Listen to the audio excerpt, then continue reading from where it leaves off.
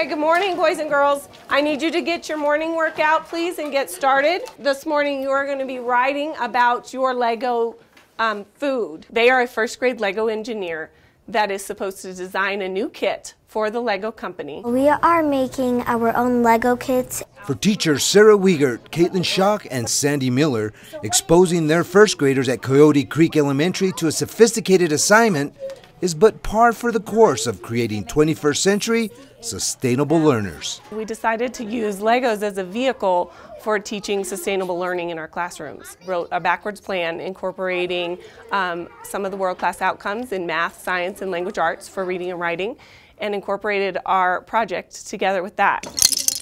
This is going to be the windshield. Ooh, that was a good choice. We're making instructions and seeing how much people would like to buy our Lego kit.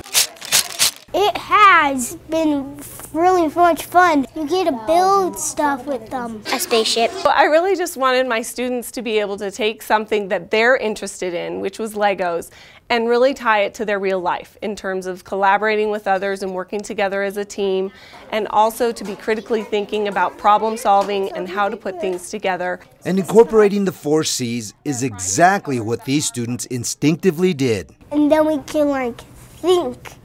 Maybe that would be a better idea than another idea. You don't have instructions, so you need to make up your own instructions. You get to ask questions to each other, like, where does this piece go, or where does that piece go? Talk about what's gonna happen and what are you guys gonna build.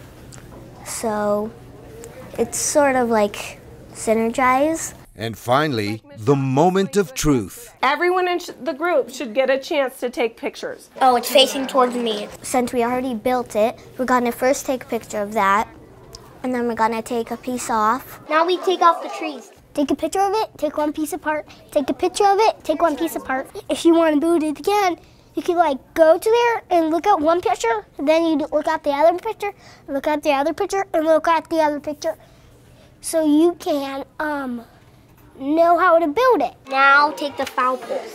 This has been a really successful unit. The kids have worked really well together in terms of collaborating. I like to work together with other people, and for me it's easier. And for Mia, one of the sustainable lessons was one that she learned all about herself. One of the things that I really learned was that if you think that you don't like something and you didn't try it out, then you need to try it out to see if you like it. We've been able to, take an interest and implement it into something that we do every day, integrating it with the 4 C's and the world-class outcomes, and our kids are growing tremendously.